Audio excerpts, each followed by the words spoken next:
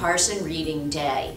Ben Carson Reading Day is a very special day. It's a day to celebrate something that you should be doing every day, reading. Hello, my name is Amy Warner and I'm the Executive Director of the Carson Scholars Fund. Over the past 10 years, I've had the distinct pleasure to work with one of my role models, Dr. Ben Carson. Dr. Ben Carson is a retired pediatric neurosurgeon. A pediatric neurosurgeon fixes disorders of the brain and nervous system. However, at one point, Dr. Ben Carson was a student just like you are. And unfortunately, he wasn't a very good student, so he almost didn't realize his dream of becoming a doctor. Today, in honor of Ben Carson Reading Day, we're going to share the story, Anything is Possible, the Ben Carson story. It's based on Dr. Ben Carson's life story. The book is being read by people who are special to Dr. Carson and also know the importance of reading. Anything is Possible, the Ben Carson story. And you know, the dedication is to the best mom ever. It starts out, who is your favorite person in the whole world? Perhaps it's one of your parents or grandparents, a sister, a brother, a teacher, or a friend. My favorite person, and this is Ben Carson talking, my favorite person is my mom because she taught me to think big. My mom encouraged my brother and me to turn off the television and read books, a lot like your parents do. The library became one of my favorite places to visit. Reading every day helped me become a better student and even inspired me to dream. I discovered that magical things happen when you open a book. I learned that you can go anywhere and do anything between the covers of a book. Reading helped me go from the worst in my class to the best. I remember Mom saying, "You can do it, Benny, because anything is possible." And you know what? I believed her. It had been a bad day, a rough day for Brett. Today was a day that he'd like to forget. He got a bad grade on a big science test. He was unhappy and very distressed. Will my mother be mad? Will she think that I'm dumb? He walked home from school feeling gloomy and glum. Brett entered his house, his heart filled with dread. "I got a bad grade, Mom. I'm sorry," he said. His mother asked, "Brett, did you try your best? Did you study hard for the big science test?" "Mom, I can't study. I don't think I'm bright. I'd still get bad grades if I studied all night." "Mom, I'm so frustrated, I want to shout. I'm just about ready to pull my hair out." "Now, Brett," Mom replied, "you need to calm down. Can you try to smile? Get rid of that frown. In life, you'll go through tough times now and then. You must overcome them, like my friend Ben." Ben was raised by a wonderful mother. She took care of Ben and Curtis, his brother. She raised them alone with no help from their dad. He lived far away, and that made the boys sad. Ben's life was hard. He got bad grades in school. Mean kids in his class called him dummy and fool. The kids laughed at Ben when he got answers wrong. This made him feel bad, like he didn't belong. Ben dreamed of becoming a doctor someday, but that dream was in danger of slipping away. He did poorly in school, was in trouble a lot. Med schools would not like the grades that he got. His mom sat him down. "Benny, listen to me. Focus. Try harder. You'll make it, you'll see. Anything is possible. I have faith in you. If you work really hard, your dreams will come true." If you read more, you'll learn more. It's simple, you see. If you want to succeed, well then reading's the key. Read 2 books a week, Mom said with a wink. Reading will help bring your grades up, I think. Then write a report about every story. Describe if it's funny or scary or gory. Does the book make you laugh? Is it long? Is it short? Include every detail within your report. 2 books a week, Ben sighed and he groaned. And book reports too, he frowned and he moaned. But he listened to Mom. He walked down the street. He went to the library, dragging his feet.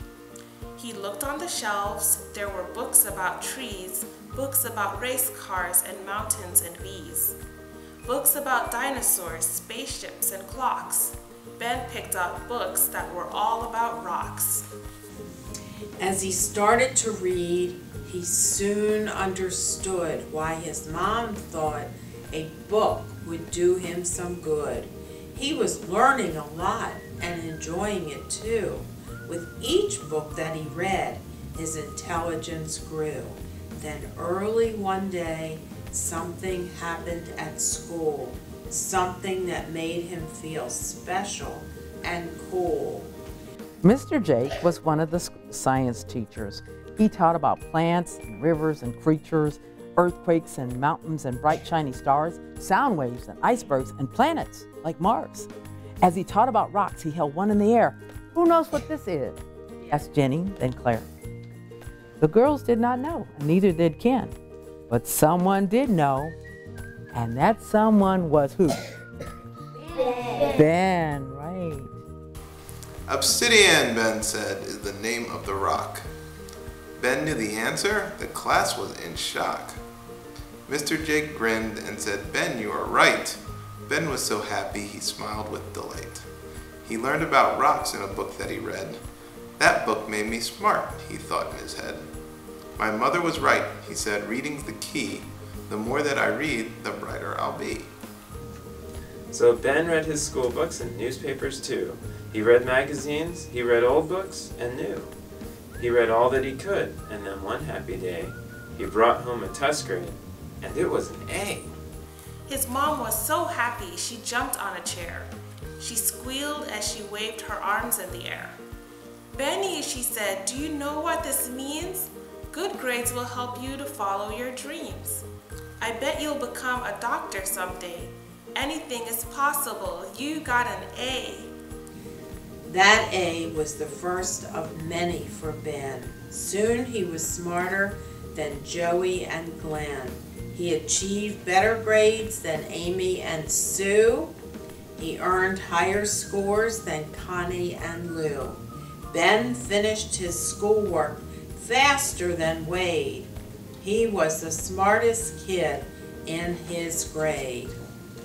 As he got older, his goals were quite clear: college, then med school, then start a career. Ben's plan for success was ambitious indeed. He worked really hard so that he would succeed. His dream of becoming a doctor came true. He even became a brain surgeon too. Ben loved being a doctor. Throughout his career, he helped lots of patients year after year. When kids needed surgery, Ben was right there. He treated his patients with love and with care. He soon became known as the best in his field because most of his patients got better and healed. Sometimes Ben traveled to different locations to help those in need in faraway nations. Africa, Germany, to name just a few. He went to Australia, Singapore too. From country to country and coast to coast, Ben tried to help those who needed him most. So that is the story about my friend Ben. He overcame problems again and again. Ben had struggles in life that caused him distress, but he worked hard in school and became a success.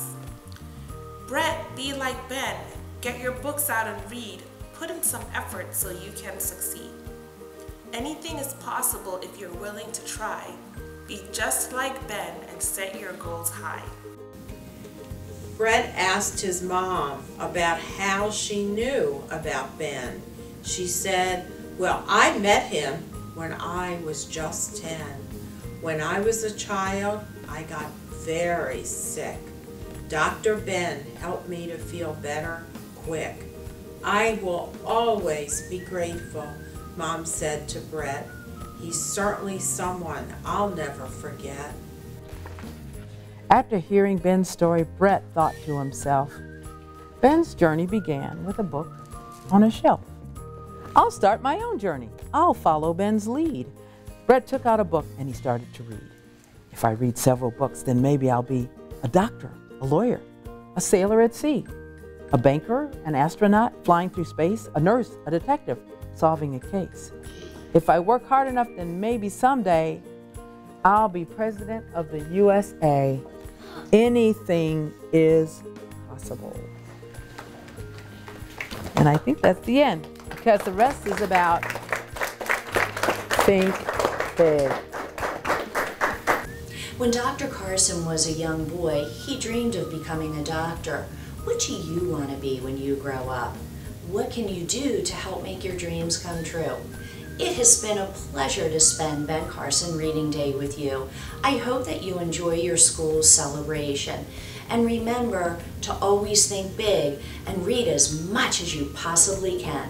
Thank you.